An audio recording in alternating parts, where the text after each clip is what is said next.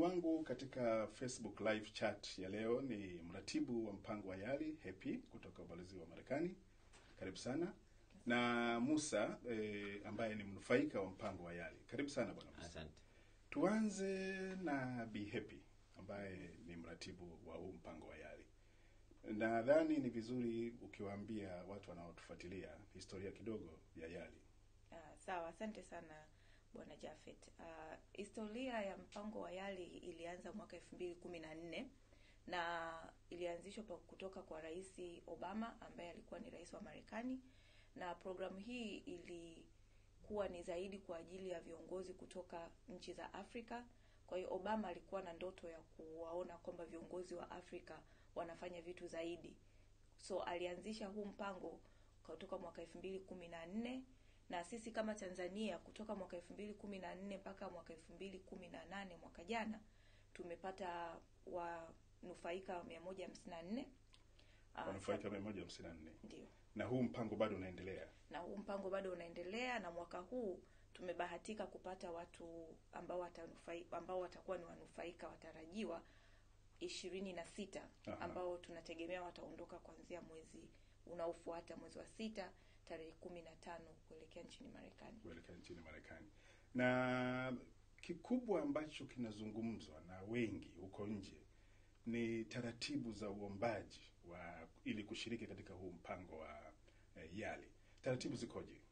So sisi tunahitaji mtu ambaye kwanza anajiona kwamba yeye ni kiongozi. Lazima ujijue kwamba mimi ni kiongozi na nina uwezo wa kufanya mabadiliko katika jamii yangu. Sawa. Kwa hiyo muombaji anatakiwa kuwa na kuanzia miaka 25 mpaka 35. Na awe ni mtu ambaye yuko katika, tuna malengo matatu. Lengo la kwanza, mtu lazima awe katika uongozi kwenye biashara, aidha ni mjasiriamali mdogo au mjasiriamali ambaye anaibukia. Na pili, awe ni mtu ambaye anafanya kazi katika utawala wa umma au kwa Kiingereza wanasema NGO. Sawa. Au kwa mtu ambaye anafanya katika uongozi katika asasi za kiraia pamoja na utawala. Kwa hiyo anatakiwa kuchagua kati ya hizo, katika hivi vipengele vitatu nilivyovisema. Na kama anajiona kwamba ana uwezo wa kuwa kiongozi katika sehemu ambayo anaifanyia kazi, basi programu hii ni kwa ajili yake. Na wanufaika hawa ambao wanakwenda Marekani pindi wakishachaguliwa, wana kitu gani ambacho wanahitaji wao kuchangia? Ukienda katika programu hii huchangii chochote. Yaani wewe na mabegi yako unapata. Kwa hivyo gharama zote zinabebwa na serikali ya Marekani. Na watakuwa nchini Marekani katika vyuo mbalimbali kwa kipindi cha wiki 6. Kwa hiyo lazima kama mtu yupo kazini au mtu anafanya shughuli zake ajue kwamba kwa kipindi cha wiki 6 aidha kuna mtu atakaimu kwa niaba yake au ataomba ruhusa. Kwa hiyo ni vema kuwa unafahamu kwamba hautakuwepo nchini kwa kipindi cha wiki 6. Nije kwako Bwana Musa, wewe ni mnufaika wa huu mpango wa programu ya mabadilishano ya YALI. Umeshiriki katika mwaka gani? Mimi nimeshiriki mwaka 2017 na nilichaguliwa katika moja ya vipengele vitatu alivyotaja mratibu hapa. Nilichaguliwa kipengele cha uongozi katika mambo ya biashara. Nilichaguliwa kwenda chuo cha Northwestern University kilichoko Chicago, lakini nakwenda kidogo kuna mji unaitwa Evanston, ndio nilipokuwa hapo. Yes. Na umekaa huko kwa muda gani? Nilikaa kwa wiki 6. Na kitu gani kipi ambacho umejifunza na unaona kwamba unaweza kikakusaidia katika kuendeleza shughuli zako ambazo ulikuwa unafanya? Asante. Kwanza nilipofika pale chuoni ilikuwa ni mara yangu ya kwanza kufika Marekani. Kwa hiyo kwanza niliona kila kitu ni kipya. Tamaduni, watu na namna wanavyoishi, hata wanavyotembea ilikuwa ni tofauti. Kwa hiyo na kwa mimi kuwa katika sekta ya mambo ya biashara, nilikuwa nahisi labda vitu navijua, lakini kumbe kihali halisia nilikuwa nahitaji mafunzo zaidi. Na nilipofika pale tulipata nafasi ya kuwa na watu mbalimbali ambao walikuja darasani kutufundisha. Moja mkufunzi alikuwa anakuja darasani kwa anaitwa Bwana Mark Alcher, ambaye alikuwa anafanya kazi na Steve Jobs. Kwa hiyo alitueleza namna ya kutengeneza tamaduni ya kwenye kampuni yako na namna inavyoweza kukusaidia kuendeleza biashara yako kakua, na namna ukatumia tamaduni hiyo kwa timu yako, kwa timu moja ambayo ina lengo moja. Kwa hiyo nilijifunza hiko ni moja ya vitu ambavyo nimebeba kutoka pale. Aha. Asante sana. Nirudi kwako mratibu. Kuna malalamiko au kuna hoja ambazo zinajengwa huko nje na wadau wanaoomba kushiriki katika huu mpango, kwamba kuna ukiritimba sana, kwamba ukituma maombi yako yanachukua muda mrefu au mchakato ni mgumu sana. Sasa sijui unalizungumziaje hili swala? Kwa kweli hilo ni swala ambalo hata mimi nimelisikia kutoka huko nje kwa wadau mbalimbali. Lakini hii ni mchakato ambao sisi hatuna control nayo. Kwa hiyo lazima utume maombi yako yaende kwenye ofisi za kule Marekani, Washington, zifike kule, wao wakisha zipokea lazima wazitume tena kwetu, lazima maombi yasomwe. Tunapata watu ambao wanatuma maombi kwa ajili ya mpango huu, watu wengi sana. Watu zaidi ya 3,000 mara zingine. Kama mwaka huu tulipata watu zaidi ya 1,500 na kitu. Kwa hiyo ni watu wengi. Ili kupata watu 26 ni mlolongo mrefu sana. Lazima msome zile maombi yao yote, lazima muweze kujua kwamba huyu ninavyoisoma nitamtofautishaje na huyu mwingine. Kwa hiyo mlolongo ni mrefu na inachukua muda mrefu sana kusoma haya maombi. Kwa hiyo lazima tunawaambia watu, kama unavyokuwa unatuma maombi yako, lazima uangalie kuna kalenda ambayo ipo. Kutoka siku fulani mpaka siku fulani ni muda wa kutuma maombi. Kutoka mwezi huu mpaka mwezi huu ni muda wa kusubiri. Lazima usubiri. Alafu balozi utakujulisha na wewe pale utakapokuwa umechaguliwa kwa ajili ya kuja kufanya. Labda pengine pia ni muhimu waambie wanaotufuatilia huko, wadau wetu, kwamba vigezo vya maombi vikoje. Mtu anastahili awe na nini, ana umri gani, ana elimu gani, anatoka wapi? Kwa kweli vigezo ni kwamba lazima uwe katika vipengele vitatu kama nilivyovisema mwanzo. Uwe unafanya kazi katika utawala wa umma, au unafanya kazi katika uongozi kwenye biashara, au unafanya katika asasi za kiraia na utawala. Kwa hiyo unapokuwa unachagua, lazima wewe uwe ni mmoja wapo kati ya hizi sehemu ambazo nimezitaja. Kwa hiyo kama unafanya katika hizi maeneo matatu, wewe utakuwa una qualify kuwa katika huu mpango. Lakini pia lazima uwe na miaka kuanzia 25 mpaka 35. Sawa. Na hili inatusaidia sisi kwamba tujue wewe kama una ile uongozi ndani yako. Kwa hiyo kama umeshawahi kufanya vitu fulani katika jamii yako ambavyo vimekutofautisha na watu wengine, basi wewe ni mnufaika sahihi. Sawa. Naona kuna swali hapa kutoka kwa wafuatiliaji wadau huko. Anaitwa Ekomo Novat Kibaji. Yeye anauliza ni vigezo vipi vinaangaliwa ili uchaguliwe na YALI? Nafikiri umegusia hivi vigezo, lakini nafikiri unaweza kuvizungumzia zaidi. Labda naomba niseme kwa Kiingereza kidogo ambavyo vinavyotokea kule kwenye ule application. Kuna kigezo cha public management, na kuna kigezo cha civic leadership, na kuna kigezo cha leadership in business and entrepreneurship. Kwa hiyo kama wewe unafanya biashara, basi uta apply kwenye kigezo cha business and entrepreneurship. Kama unafanya katika asasi za kijamii kama NGO, uta apply katika civic leadership. Kama unafanya kwenye sehemu za public kama serikalini na kwenye ofisi mbalimbali, uta apply kwenye public management.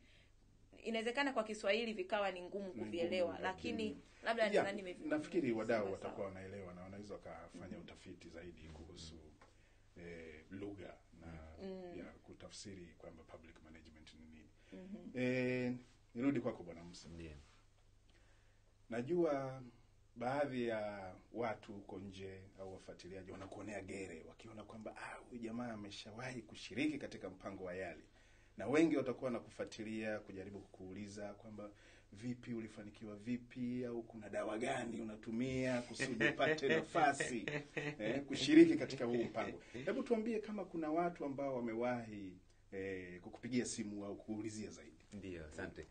Yaani mimi ulichoniuliza hicho kitu kama nilivyo tukizungumza hapo mwanzo, Kwanza ningependa kuongezea jambo moja kabla sijaelekea kuelezea ushuhuda mmoja ambao ninao.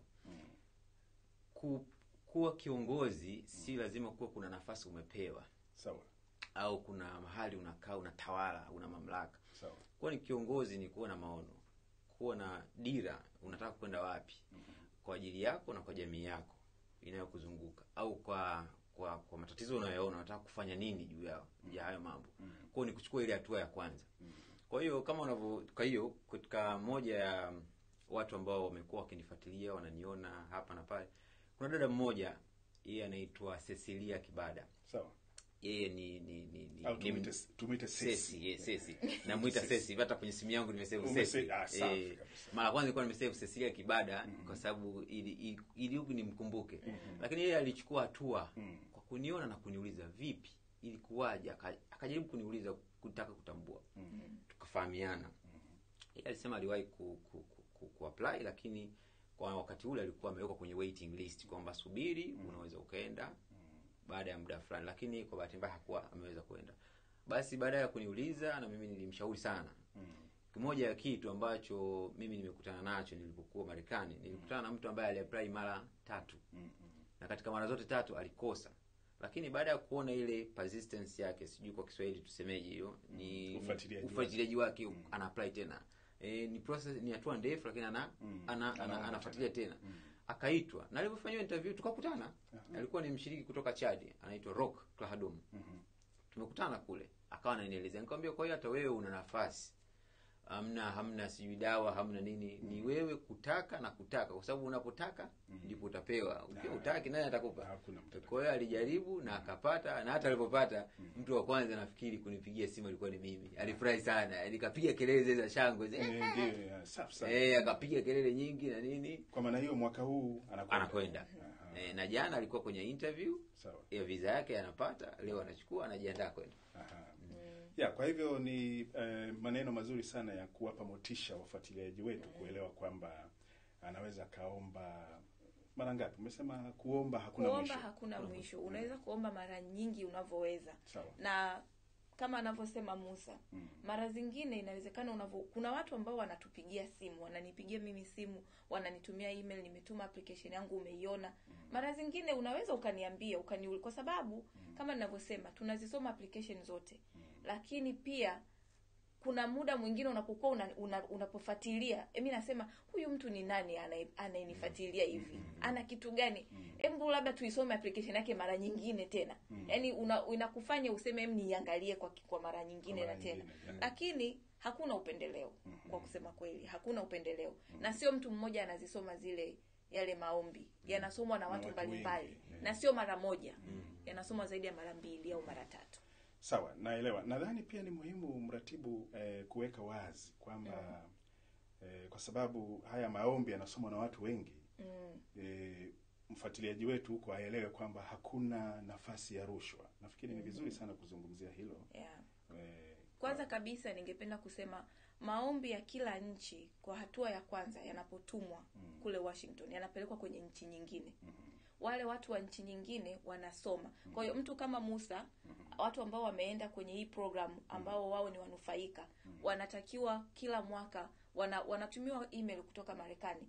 Je, una uwezo wa kuweza kusoma application za watu wa nchi nyingine? Kwa hiyo kwa mfano Tanzania itapokea watu wa kutoka Senegal. Za Senegal zitapelekwa Tanzania. Zitasomwa. Zikishamalizwa kusomwa, zitarudishwa kwenye kila nchi. Kwa sisi tunaletewa kitu ambacho kimeshasomwa na nchi zingine. Lakini tumejiwekea sisi sheria yetu kama watu wa ubalozini kwamba lazima na sisi tuzisome tena. Wale ambazo walizotuambia kwamba hizi ndizo zinafaa katika watu 2000 walio apply, hawa watu 200 labda. Embu waziangalieni tena. Kwa hiyo sisi tunazigawanya zile ndani ya ubalozi. Asante sana mratibu. Basi tutarejea baada ya muda mfupi, baada ya mapumziko kidogo, halafu tutaendelea tena.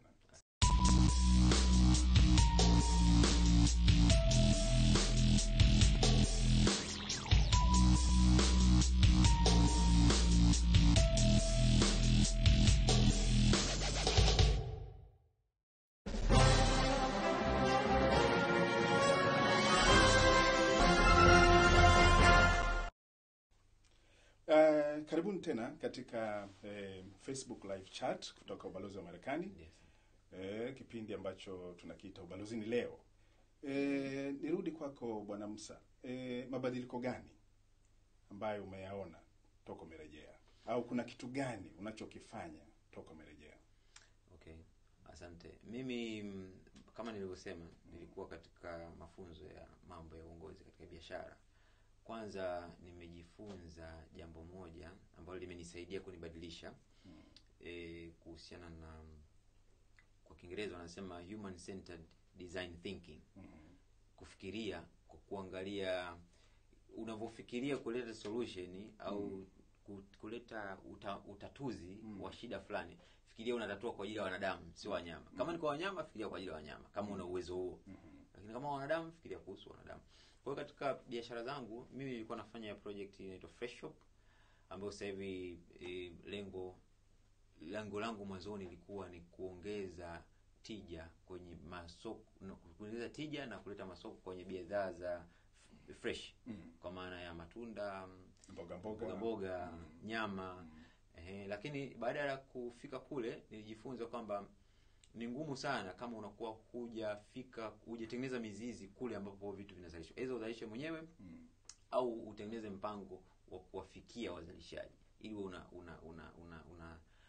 takwimu halisi, nani anazalisha nini na kipi na kipata wapi kwa wakati gani, ili unapokuwa na platform unauza kwa watu wengine ujue wapi unapata. Kwa hiyo kimenibadilisha tangu nimerudi kwa na nikifanyia kazi katika kutransform, kwa Kiswahili si nisemeje, kufanya mabadiliko namna nilivyokuwa nafanya biashara mwanzoni na sasa unavyofanya tena. Asante sana Bwana Musa. Mratibu, katika kuwapata hawa waombaji au washiriki katika huu mpango, kuna taratibu zozote mnazotumia kuwafikia wadau? Kwa sababu nadhani kuna umuhimu pia wa kuwaelimisha watu au vijana au waombaji mikoani.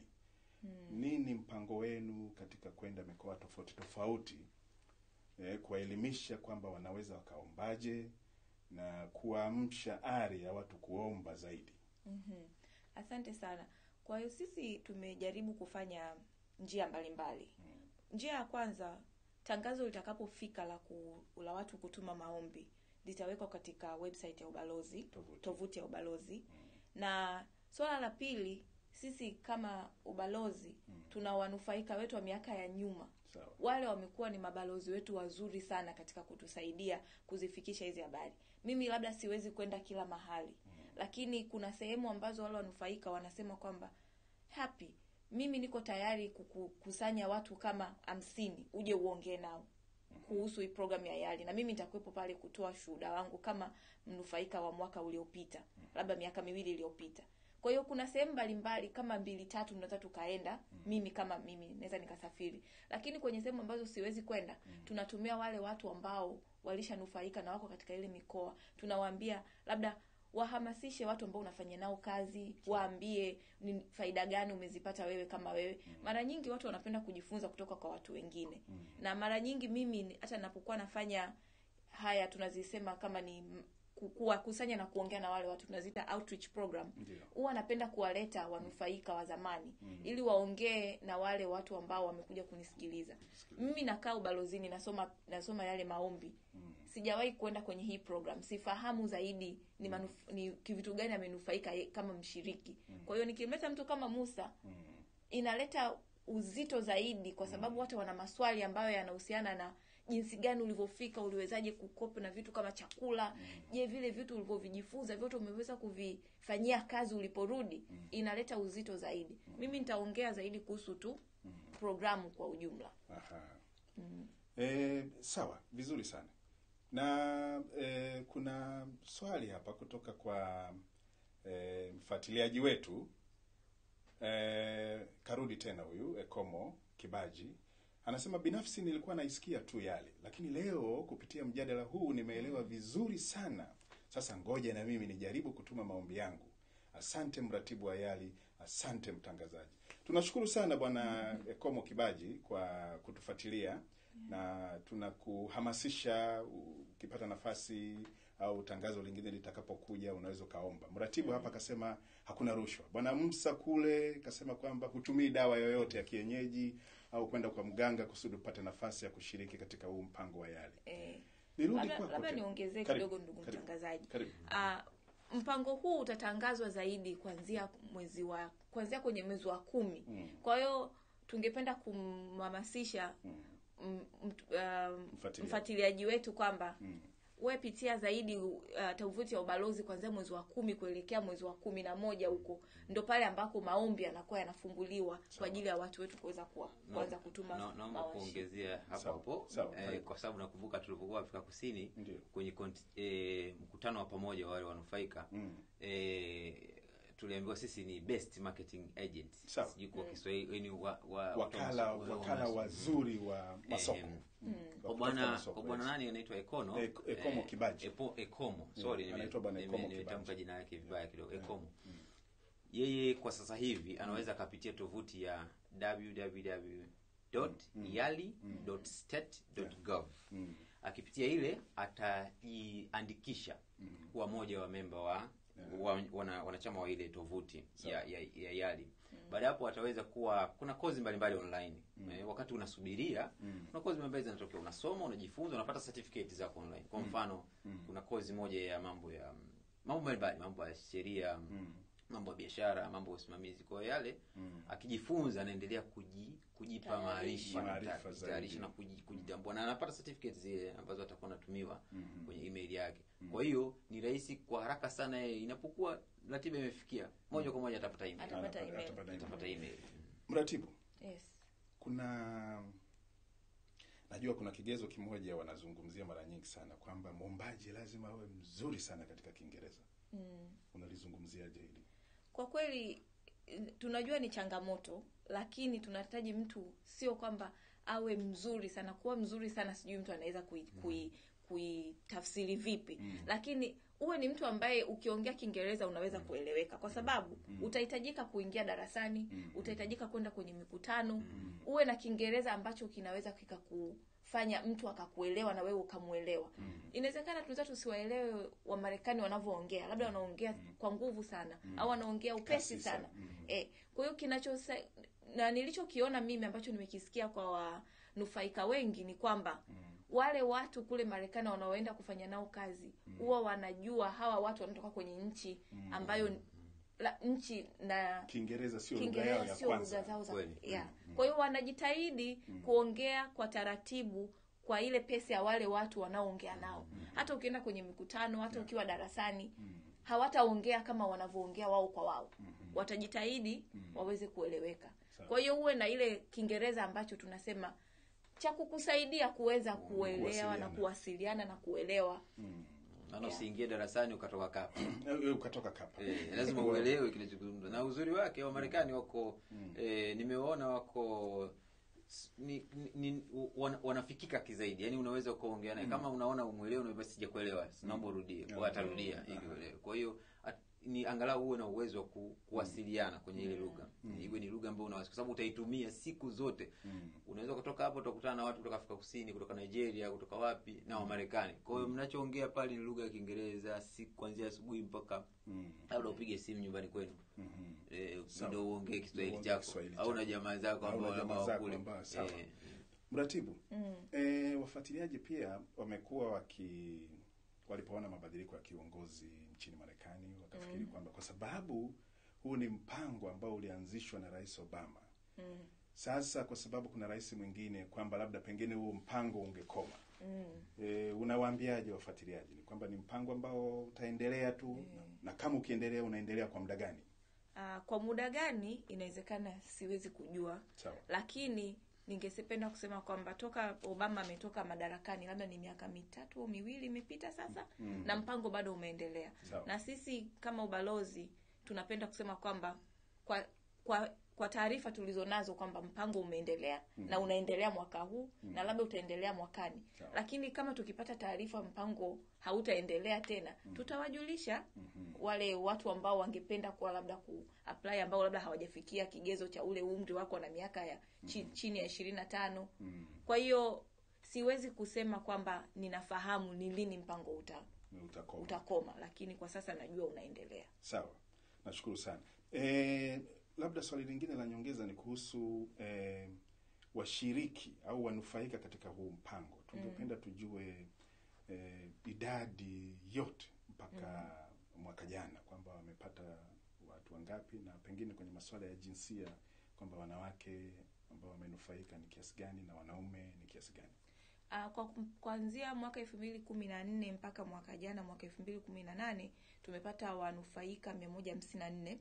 Na kati yao ni 76 ni wanawake na 76 ni wanaume. Tunajitahidi sana katika tunapokuwa tunawachagua hawa watu kuwe kuna balance ya kati ya uwiano kati ya wanawake na wanaume, kwamba wasiende wanaume wengi au wanawake wengi. Kwa hiyo tunajitahidi sana kuweka uwiano ili kuwe ili jamii yetu ipate kuwa na inufaike kwa wanawake na wanaume zaidi. Bwana Musa, nafikiri sasa wewe ni kama balozi ndio wa huu mpango. Katika pita zako huko unapita sehemu gani ambazo wengi wanakuulizia kuhusu mpango, mbali na sesi ambayo tumemzungumzia ambaye tayari keshapata? Mikakati yako ya kuwa balozi mzuri kuhusu mpango, na mratibu hapa anakutazama. Ndio. Moja mikakati yangu ambao kwanza nimekuwa nikiifanya, mara nyingi nikikaa na vijana wenzangu ambao tuko katika kazi au katika vitu mbalimbali ambao tunasaidiana, ni kuhimiza, kuna ile neno nasema nini, unapotanua wigo wa watu unaofahamiana nao ndio unaongeza thamani yako. Au unashusha thamani yako. Kwa hiyo nimekuwa nikihamasisha sana vijana ninaowafahamu, either mmoja au kwa makundi, kuwa wanafuatilia fursa hizi zinapojitokeza, kwa sababu ni sehemu ya wao kujiingiza katika kutanua wigo, kufahamiana na watu wengine wengi ambao wanaweza wakabadilisha maisha yao kitaaluma na wao kama wao kawaida. Maana unaweza grow as a person au professionally. Lakini moja pia plan ambayo nilikuwa nikifanya ni tuko na wenzangu 5 kati ya ambao tulikuwa katika mwaka mmoja tulikwenda kuendeleza kufanya outreach program. Ni program ya kuwafikia watu wengine. Tunataka kuandaa mpango ambao tujidhamini sisi wenyewe, kwa sababu tuna nafasi pale American Space ambayo tunaweza tukaitumia. Tunafikiria namna ya kuweza kuwa tunaita watu, tunafika, tunaongea nao, tuna discuss topic yoyote katika namna ya kawaida tu, lakini tunaamini ile inaweza ikawa sababu ya kumbadilisha mtu na kumtambulisha katika program kama hizi. Shukrani sana. Mratibu,